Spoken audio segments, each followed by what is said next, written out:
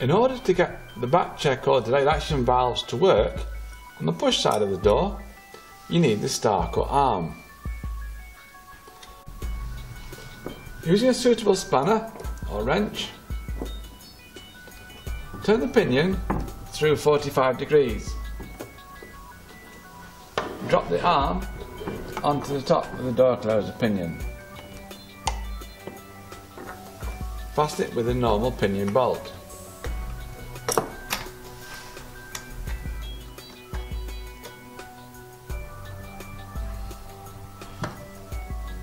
Then close the door and connect the two parts of the arm together.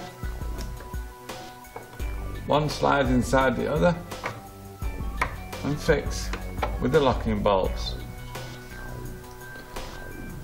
We pull the arm in so that this part of the arm is parallel to the door frame, and put a little mark on the arm.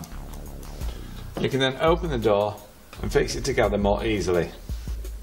To make the delayed action to work, you turn it clockwise to increase the delay and anti-clockwise to reduce it. On a fire door, there's a maximum of 25 seconds delay from fully open to 70 degrees when the normal valves will take over. Adjust it accordingly and try again.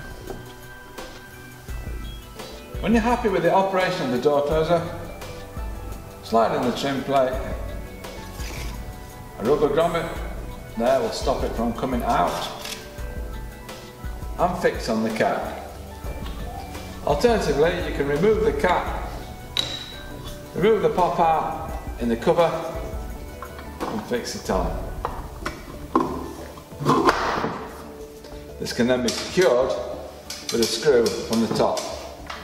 There we have completed a TS.9205 door closer fitted in parallel arm application, complete with a 35-year guarantee.